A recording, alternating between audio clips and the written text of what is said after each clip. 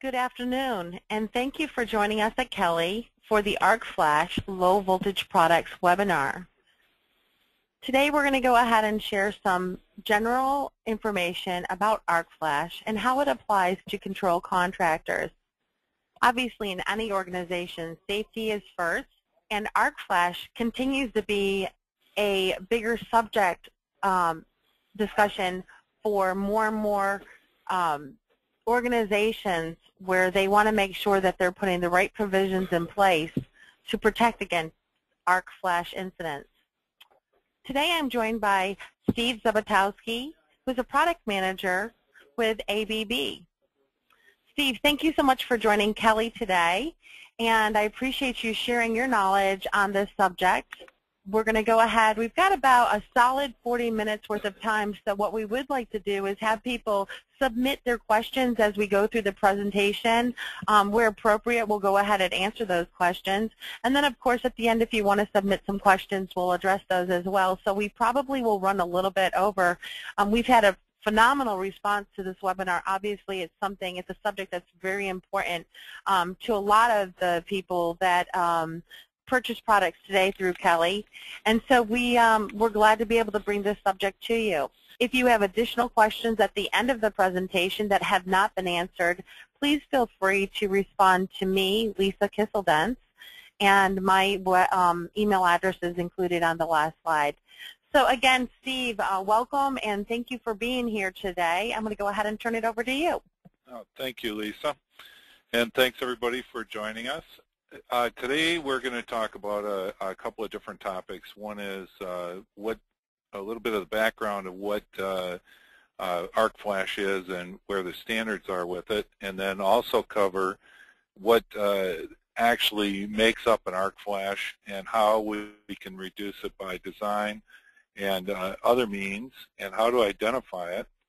And then there's also a slide that has the reference material. So arc flash is a very dangerous function. I shouldn't say function, but accident when it happens. About 30% of the hazards that or electrical hazards that occur are arc flash. You hear people getting electrical shock, and I read in the paper the other day somebody got electrocuted. I'm going, wait a second, how did he go to the hospital if he got electrocuted? So there's a lot of misnomers, especially with the media and people that do report these as to what an accident is, whether it's arc flash, electrocution, or electrical shock. And electrical shock, obviously, is the first step to the electrocution part. But arc flash can occur even without touching the actual circuit. So it propagates in a very fast manner. It's milliseconds usually, and the temperature is very high. And what happens when an arc flash occurs, you'll see in this photograph, you see all these sparks that are there. That's actually molten metal that's coming out of the enclosure. So it could be the tool that's melting. It could be the copper bus bar, it could be a copper conductor, it could be metal, the steel that's in there as well. So there's a lot of material that comes out with an arc flash. There is a misnomer that arc flash only occurs with medium and high voltage, and several years ago, I'd say about 15 years ago, that's what we thought, in industry, and it was primarily people who dealt with medium voltage and high voltage that had to deal with arc flash. Unfortunately, a lot more occurs at the lower voltages because we don't take as many precautions. And so what's happened is, over the years, OSHA has kind of investigated some of these accidents and has actually come up with some guidelines for us to follow, as well as the NFPA, and that's the National Fire Protection Association. So what I'm going to do next is to talk a little bit about OSHA and some of the standards and how they kind of tie together. Hey, Steve, before you go on, I was just curious about, for our folks here, Why is it so important for even a controls contractor who typically works in low voltage products, 24 volts? Well, how is this even relevant to them? Why is this an important subject even for a controls contractor to be aware of? That is a very good question. OSHA actually recognizes voltages over 50 volts as hazardous voltage. And you can have an arc flash depending on the amount of energy. Even at 50 volts, you can have a pretty substantial arc flash. Typically, when you get into the 24-volt range, that's limited by the transformer that's supplying the 24 volts. However, motors are typically not connected to 24 volts. So even though the contractors are dealing primarily with 24 volts in the control system, the actual motors are being turned by 240 or 480, sometimes 120 even. So those voltages are higher, and the amount of energy that's available through the circuit protective device, such as a fuse or circuit breaker, is high enough to actually cause an arc flash.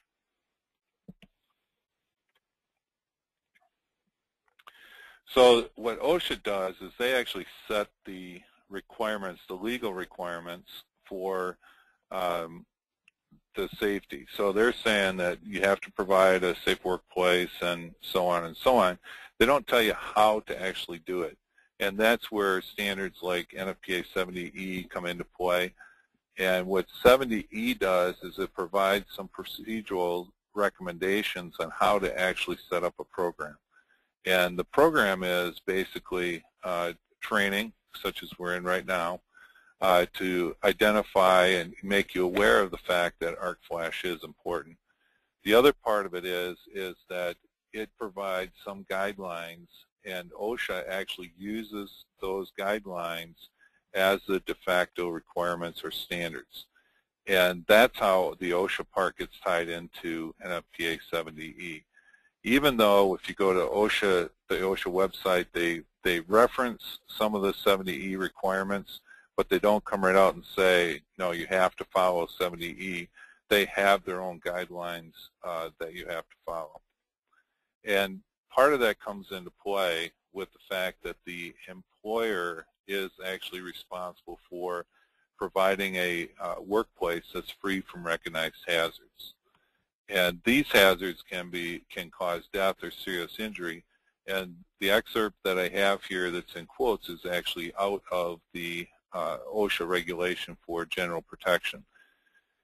Now, the OSHA is broken up into a couple of different areas, excuse me, and one of them is, it provides information about electrical safety, which is 1910.300, and it also provides information about the lockout-tagout requirements, which is 1910.147. Now, when we start talking standards and regulations and stuff, most people have their eyes rolling back, as I suspect you are right now. But what these really are saying is that you have to recognize that there are hazards that are related to the electrical part of it, and there's hazards that are related to the lockout-tagout. Traditionally, when we talk lockout-tagout, if you're talking to people that work in a shop, they're talking about their equipment or their machine being locked out, not necessarily to go and work on it from an electrical standpoint. However, I think anybody that's done electrical work has looked at it and go, oh, it's not a big deal. It's only 120. It's only 240. I'll just work on it. I'll just be careful. And that's where you run into problems. You cannot be complacent. You do have to do the lockout, tagout, and go through those procedures. It sounds like understanding that code is extremely important and something that should really be read and understood, that when you're talking about arc flash protection, it starts with that lockout tagout requirement. Right, and most employers, what they do is they're not putting procedures in place to make our jobs more difficult. They're putting procedures in place to protect us, in some cases, from ourselves. We don't understand sometimes what the hazard may actually be, and what happens is when procedures are developed, it's usually done by an engineer or somebody who understands the facility, understands how it operates, and then determines what procedure would provide the safest means of performing that work. And in the case of electrical hazards, it's really quite simple. You need to turn off the power to the equipment before you start working on it. And so that's what a lot of the standards are predicated on, that part of it. So the National Fire Protection Association, or NFPA, has developed a standard. It's called NFPA 70E, and this standard gets updated every 7 years, I think it is. Some of them are 5, some are 7. I think this one's a 7-year standard. So every 7 years they go through and review what's been happening over the last 7 years, what changes they need to make to the standard to be able to accommodate better the type of protection that's afforded by that particular standard. This applies to all industries. There are some exceptions. For instance, utilities have their own rules that they have to follow, and utilities typically, when you're working with utilities, all of us like our power on all the time. So utilities have to work with stuff that's energized, and they are not able to actually turn it off. So that's why utilities have a special requirement and special instructions. And NFPA 70E actually provides more descriptive or prescriptive language as to how to actually achieve and protect people from electrical shock hazards, arc flash, and arc blast hazards. Now, you're probably going, well, isn't NFPA 70 the National Electric Code? And so what's 70E? Well, yes, NFPA 70 is the National Electric Code. 70E is the requirement on the personnel or people who are actually working with that. One of the other things that ties into this is that 70E identifies what the requirements are, but doesn't really tell you how to determine like the available fault currents and stuff like that, and also the available energy. And that's where IEEE 1584 comes into play, and it allows the engineers to actually do a calculation on the facility and determine the available fault current and the available energy that's at a particular site. That then determines what type of protective equipment you need, what type of, and what level of protective equipment that you may need. And 70E is what's used a lot of times by OSHA when they come in and inspect a facility. They'll use the guidelines that are in 70E to determine if the facility is, if that particular employer is meeting the requirements for OSHA. And that's how that part of the inspection is handled. So who's responsible for electrical safety? Well, first of all, there's two elements to this. One is the employer, which is who all of us work for. The other one is the employee. So the first one I'm going to talk about, what is the employer responsible for? And that one is very difficult because every employer is different. And if you're a contractor going into a facility, you have to be aware of two things. One is that facility may actually have some requirements. So their employer may have some requirements for how to properly lock out, what the electrical hazards are, how to protect against arc flash, the proper PPE that's required. And then you as a contractor may also have requirements for your own employer. And what you have to look at when you go in there is, are their standards more stringent than the standards that we follow, or is it the opposite way around? And what you have to do is you actually have to follow the more stringent standards. Each facility has certain requirements, and they may be more lax in one facility and one employer than another. And I know, working with field service organization and responsible for the safety, that it was always our responsibility as an employer to provide that information and make sure that they were following our requirements at the minimum. And so that's the other thing that's tricky with this employer-employee, because the employer does actually change as when you're a contractor, because you're going into different facilities. So the employer is responsible for providing training. So just like we're doing right now with this training, this may be part of a bigger scheme for a particular employer. It may be a contractor.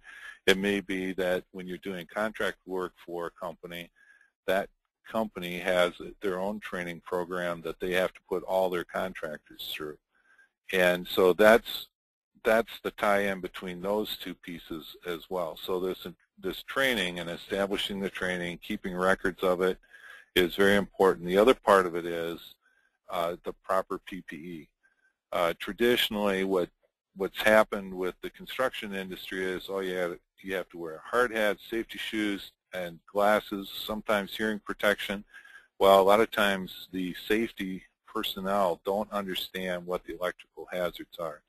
And so they don't recognize that there's other PPE that's required when you start dealing with stuff you can't see, like electricity.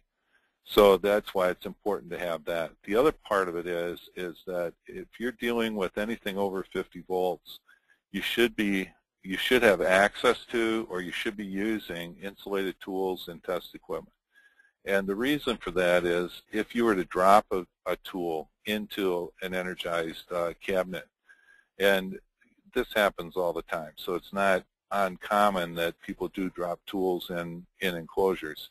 If there's part of that enclosure is not locked out, that tool now has a possibility of shorting out. And so not only does the insulated tool protect you as you're working on, you may be working on an energized circuit, it also protects you against arc flash, because if it drops into a circuit, there's less probability that would actually short out phase to phase or phase to ground. So it's important to have those pieces of the tool set together. Now the second part of it is it's the employee's responsibility. What happens when OSHA comes in to investigate an accident, the first thing they look at is going to be the employer.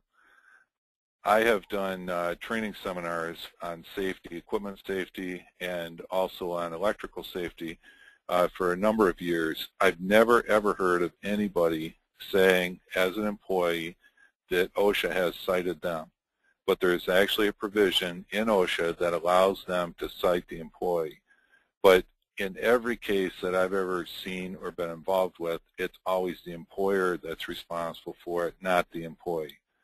But that doesn't alleviate us from, as employees, from understanding what's required and following the rules.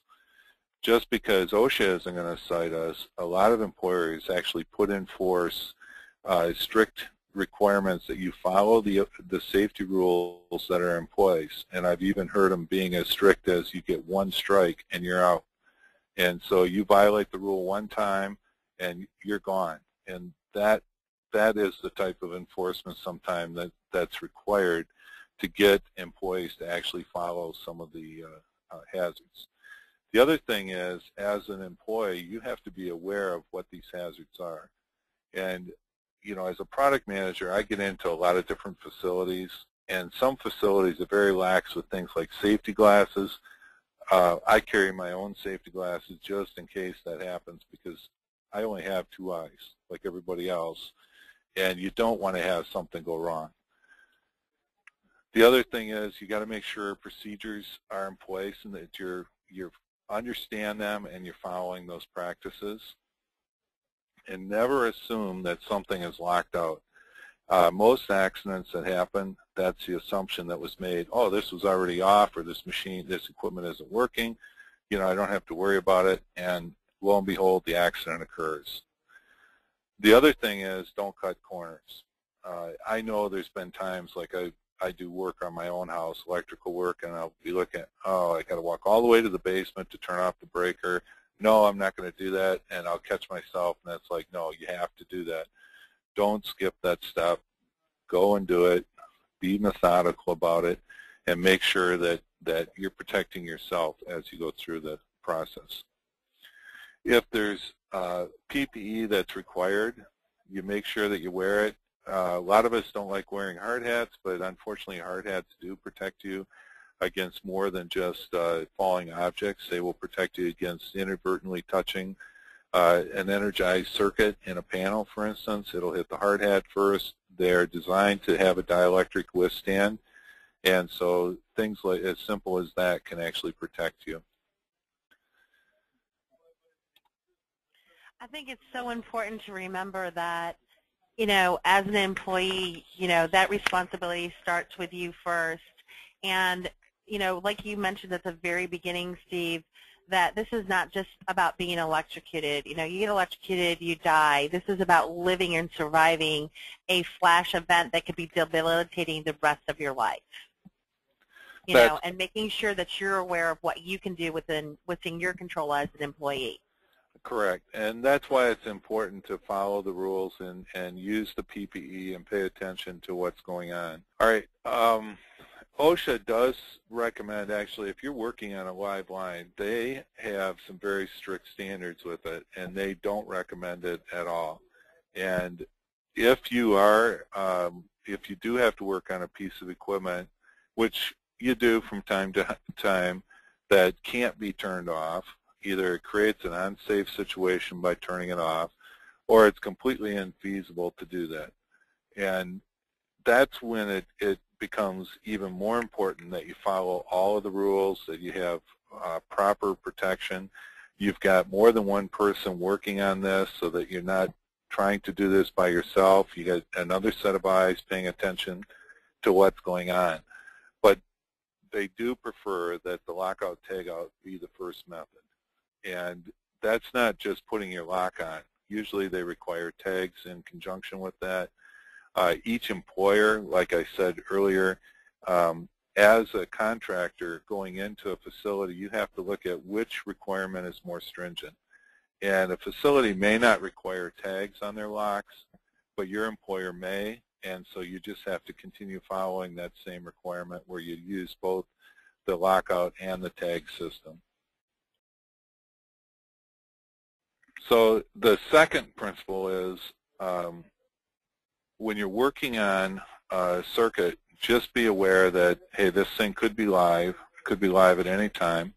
Identify the power source. A lot of employers now, or a lot of large facilities, actually have gone through and they are labeling all of the disconnect sources. So when you're working on a panel, it'll tell you this panel is energized from this source, and it'll tell you where to go actually turn off that or disconnect that power. If not, there are devices that actually detect if power has been removed. And these are non-contact devices, so a lot of times you don't even have to open up an enclosure. You can just put it close to the enclosure, and it'll tell you whether that enclosure still has power to it or not.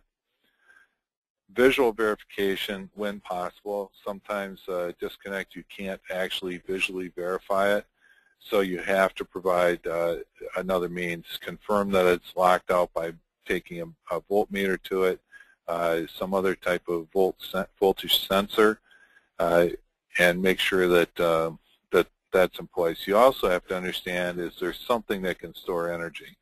Large inductors, capacitors, those types of things can actually store a fair amount of energy that could actually be harmful. And you may look at it, oh, it's only 100 volts on there, but there may be enough energy to actually cause an arc flash if there's even with only 100 volts on a particular device. In the event that you do have to work on something live, OSHA does require that you have some type of a permit system, and they call it an energized work permit. That's typically managed by the facility or your employer. And if your employer doesn't have a plan like that and you go into a facility that does, again, you have to go by the requirement that's more stringent. I would assume that a facility would have an energized work permit, and so before you start working on anything, make sure you get a work permit from them. That will indicate, or should indicate, where the emergency exits are, how to contact people, and you say, well, why do I need to know that if I know how to work on this stuff? Well, that's the first part of the plan, is to identify where the emergency response is and how to obtain it. The second part of it is, okay, how do I lock this thing out? in case we do have an emergency, how do I actually turn it off? And that's the second part of it. Even though you're not going to turn it off, you have to identify where that energy source is coming from. The other things that are in there is, okay, who's going to be working on it? How many people are going to be exposed to this particular hazard?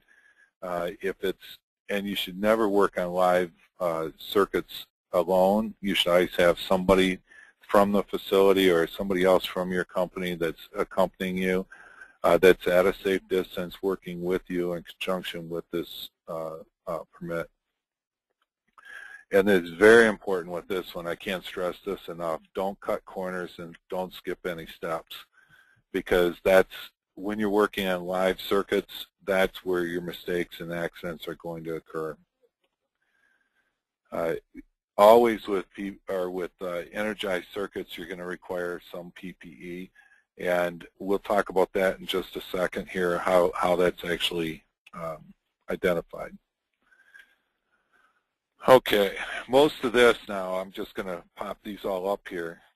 This is pretty much what I just talked about. Describe the work that you need to do, justify why you have to do it in an energized state, summarize what hazards or risks that you have, determine what PPE you need, and plan for preventive access by unauthorized personnel. You have to make sure that people that are in the area, maybe passerbys, they don't get involved in the actual work that you're doing. Steve, we had a question from one of the attendees. Does the energized work permit apply to applications below 50 volts? It would not apply below 50 volts. Again, 50 volts is not considered hazardous or dangerous by OSHA. You should, as a matter of practice, you should still treat it as if it were a higher voltage. But energized work permits on 24-volt systems, 48-volt systems typically are not required. Thank you. All right. One of the biggest things with electrical hazards are, even though you may not touch it, like Lisa was saying at the beginning, you may not come in actual contact with it, but you can have dangers for arc flash and other hazards that are identified. So what the standards allow for is they say, okay, if I'm within 3.5 feet, and this is assuming 750 volt system or less, I have to be a qualified person. And OSHA defines a qualified person as somebody who's understands what they're doing with that particular circuit. Typically, an electrician is considered a qualified person, and the engineer may not. Even myself, as I go and work on stuff, I don't consider myself a qualified person unless I've actually been trained on that piece of equipment. There's also a restricted approach boundary, which is a distance that's 1 foot or less, where you actually need PPE. This may include gloves, it may include arc flash protection, it may include special equipment.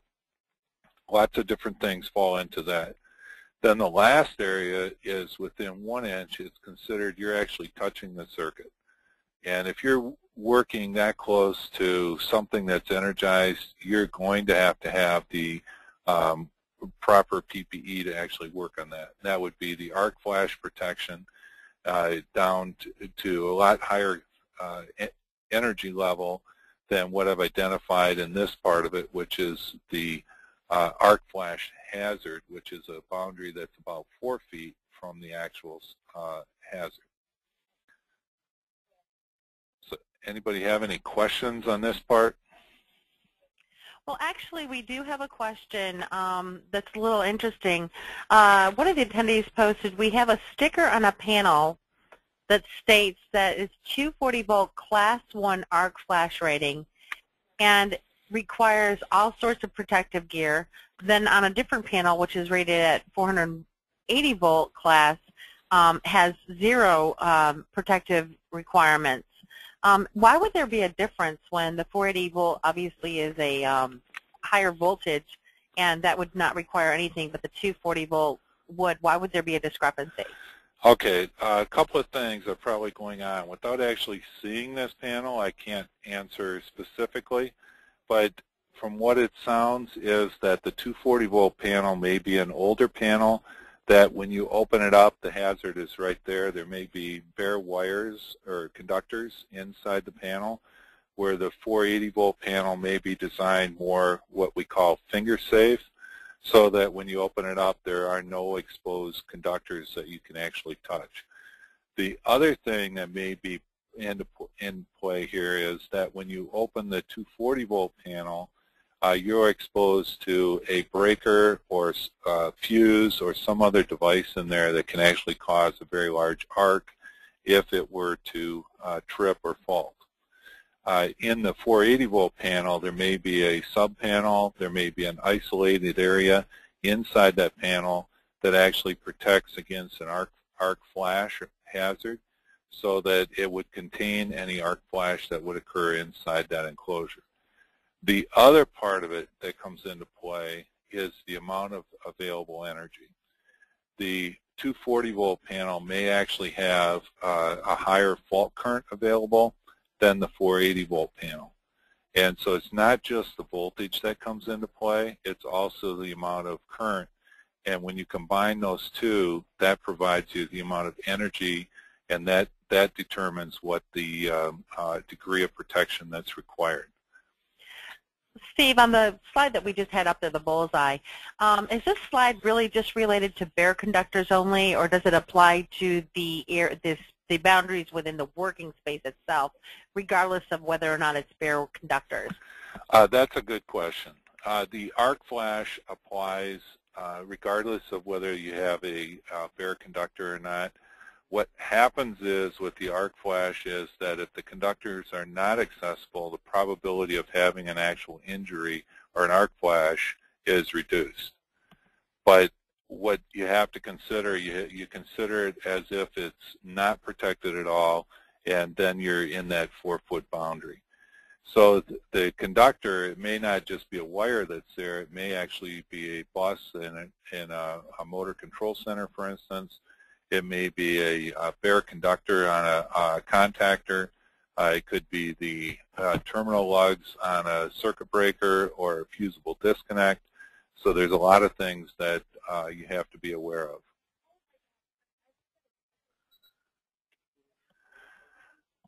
Okay. Dielectric gloves, if you're using some type of a dielectric glove, or a lot of people refer to them as rubber gloves, several years ago we didn't have a color code for them, so you had to actually look at the side of it. You could tell then what voltage it was rated for. Now we actually use a color code on the gloves, and we have a class associated with them. Most of you that use a dielectric glove today, it's going to be either red or beige. It's probably going to be a red because it's going to be 1,000 volts or less. So that's one thing you have to consider as you're looking at this. The other colors are for higher voltages, and you can see the actual voltage ratings here. One other thing on this one, almost forgot. With these gloves, you should never use them without a protective leather protective glove on top of them. And the reason for that is that you can have frays of wire sticking out, little strands sticking out that could actually poke through. You could have sharp edges on the bus bar. There's any myriad of issues that can relate to cutting the glove or puncturing the glove itself. So the category that you had the question about actually applies to this right here. And so what this does is it identifies the type of risk, and I can't remember, I thought that was class 1, which, pardon? It was class 1 for the 240 and 0 for the 480. Right. Basically what this is identifying the arc flash hazard. And so if you look at the class 1 here, it's saying you have to have a flame retardant shirt and pants or flame retardant coveralls. And in addition to the clothing, it also requires that you have a hard hat and you have leather shoes on. And so, and safety glasses, hearing protection, you know, it just lists out everything. What this does is this is telling you on the front of that panel, before I open this panel, this is what I need to have on and be prepared. On the 480 volt, that was a risk hazard category of 0. So when you open that panel, there's probably nothing in there that really can cause a substantial arc flash, and it's reducing the amount of energy that would be available. So it drastically changes the approach distance. It changes the type of protective equipment that you have to have on when you're working in that particular area. The arc flash categories in the table, are they from NFPA 70? This is out of 70E, correct? Out of 70E, okay. Right. Yeah, and we're finding that, you know, I spend a little bit of time out of the field as well, and we're seeing that more and more where control technicians and contractors are being mandated to, at a minimum, wearing, you know, the gloves, the eye protection, the requirements in risk 0, and cotton clothes. So, you know, again, as a control contractor, you know, taking at least the minimum standards and applying them to you is important. Right, and the flame retardant shirts are something that they're not exactly the most comfortable, but they're not uncomfortable to wear either. They typically are a heavier cotton material that's treated with a flame retardant. They could also be a Nomex type of shirt. The same thing with the pants. A lot of times employers will say you can wear jeans.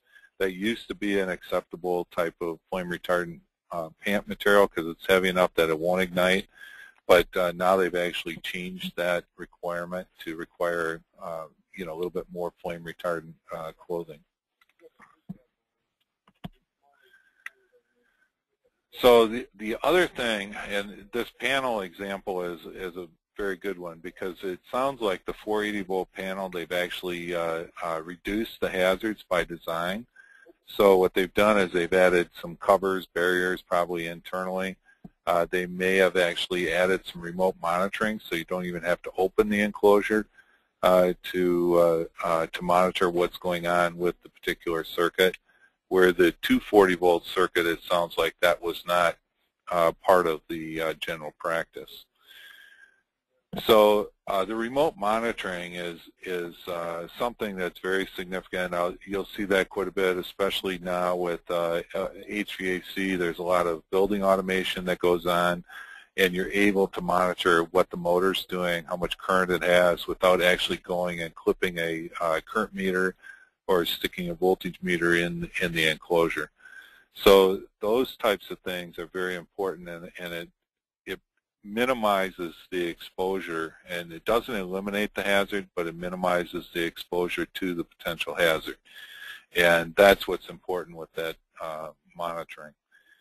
The overcurrent protective devices, adding fuses and circuit breakers, you look at how much time it takes to actually clear that fault, how much energy, the I2T that's let through in a particular device.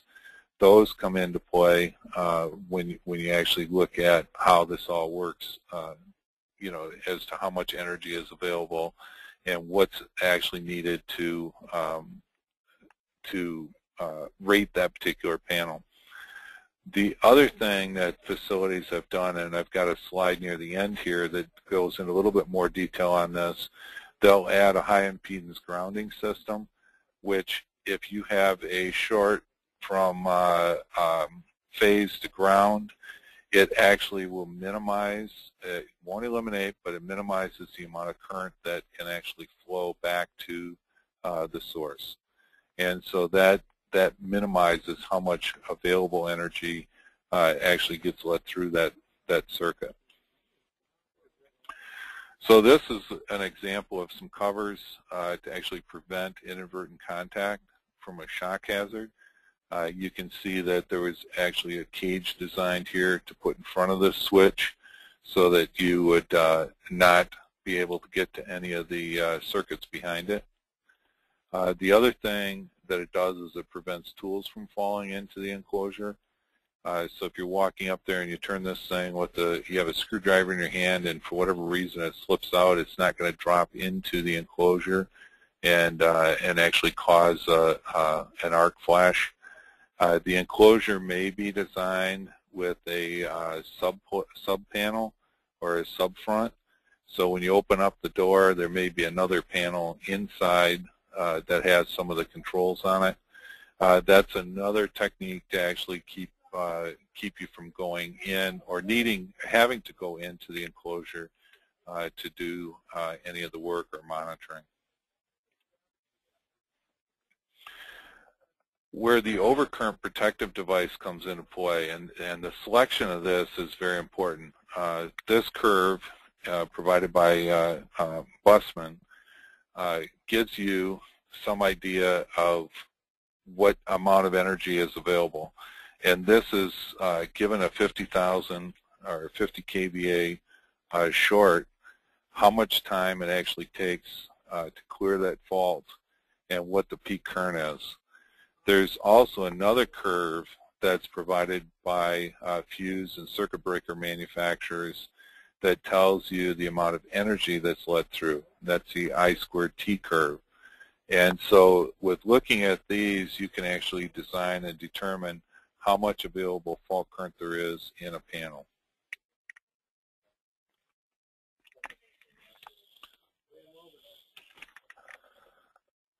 So this is a non-current limiting breaker. Will typically let through a lot more current than a current limiting breaker, which is going to be more along the lines of this black curve or the yellow. Be somewhere in between there. It's not quite as fast as a Class J fuse, but it's very close to the amount of let through current, which is the I peak, and also the energy. We did have a question about what an AFCI breaker is. Our AFCI breaker is an arc fault circuit interrupting breaker. Arc fault's just a little bit different than when we start talking about arc flash. Typically, the arc fault requirements have to do with residential dwellings where the AFCI breaker would be installed in your home load center, for example, and it protects those systems that are upstream and downstream from there. The code requirements are limited to the bedroom and some wet areas, and I believe kitchen. But Steve, can you expand on that a little bit? Sure. The arc flash circuit interrupter is designed so that if somebody were to break the wire, let's say the insulation on a lamp cord, for instance, that will actually cause an arc, and that arc can then create a fire. And so the arc fault circuit interrupter actually will detect that arc because you'll get a peak current, and what it does is it reacts fast enough to trip that out so that you don't have enough energy to ignite potential ignition sources in that area. So that's why it was originally designed. Specifically, it was going to say just bedrooms. Then they expanded that a little bit in the National Electric Code to expand it and include living areas as well. Okay. Folks, we know that we're running a little bit long. I kind of anticipated this. I know that we said 40 minutes, but obviously a lot of content here, and we wanted to make sure that we adequately shared that information with you. Certainly if you have to go. The information will be available on our website. Please feel free to continue to submit your questions, and we're going to keep continuing with the presentation. We should be wrapped up pretty soon. Right. I think we have about 2 more slides, and these are actually pretty quick. So this one just talks about what a bolted fault current is, and that's actually the amount of available current that you would have in a particular system. And this gives you some idea. The IE is the incidental energy. So we were talking about PPE requirements. This tells you how much PPE you actually need. And then the number next to it, which is the FPB, that's the flash protection boundary. So once you get within that boundary, that's where you need to have the arc flash protection.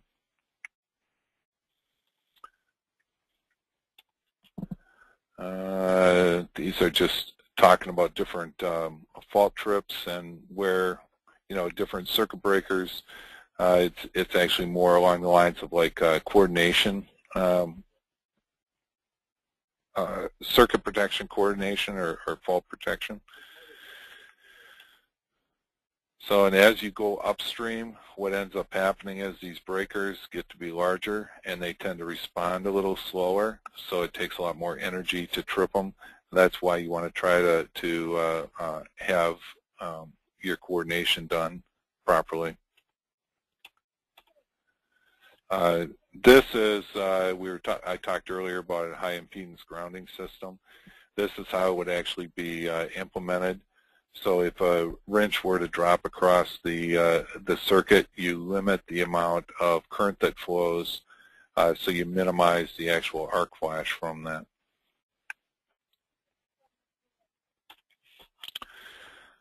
And there's several references out there. Obviously, a company like Bussmann has a lot of stuff. NFPA 70E is available. There's also information available from OSHA, but a lot of the stuff from OSHA, if you read 70E, you'll understand what OSHA's requiring a lot better. 70E is a little bit more widespread usage. Companies use that as their reference book, basically. So we're at a point now that if you have any other questions, any additional questions, please post them, and we'll try to answer them. Who is responsible for applying the correct arc flash label? Who designs them? The label itself is, there are some standards that just basically says, what type of PPE you need, what the arc flash potential is, what the approach boundaries are, what the voltage hazard is. The person who's responsible for applying them is the facility or the facility engineers.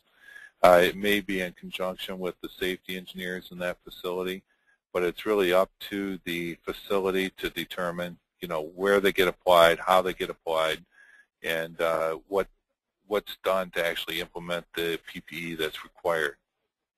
If you go to a panel that is not rated, how would someone know what rating is required? I would assume the worst case. Until you actually verify that it's locked out and there's no energy there, you have to assume the panel is fully energized and can have the maximum potential.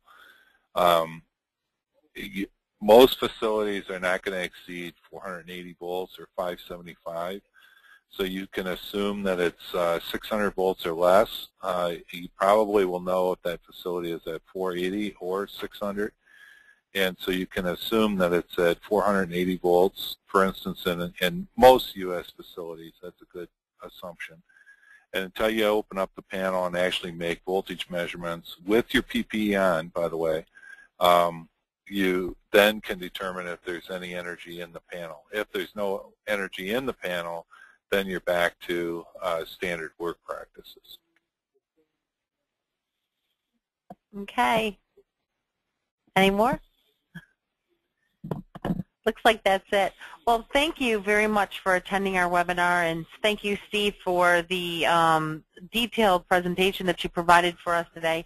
Hopefully it was proven beneficial to all those who have attended. And again, we're glad that you're able to attend the Kele webinars that we host monthly. Next month, we're going to be doing a lighting session at the end of the month, I believe June 28th. So please keep your eyes open for invitations regarding that subject. For control contractors, integrating lighting is becoming more and more interesting and available to them. So hopefully we can offer some learning opportunities there. Have a great day, and again, thank you for attending. Thank you, Lisa.